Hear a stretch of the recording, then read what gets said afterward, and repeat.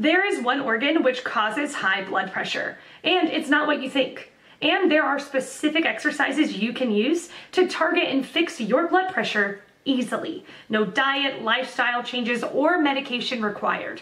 Check the link in the description below, but for now, today's question. The question, can sinusitis cause high blood pressure? Answer by Chelsea Meisner. No, but the medications you often use to treat the symptoms absolutely can. Answer by Michael Algerka. Poor sleep caused by snoring and sinusitis can cause high blood pressure.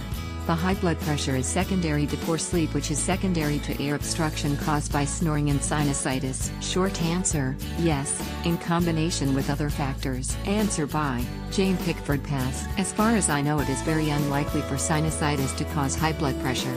High blood pressure might have existed before the sinusitis. If you have had one or two high readings, get it checked or get a blood pressure machine to self-monitor, but record the results. Take the readings at various times of day so that you and doctor can get a good overall picture. But do not worry.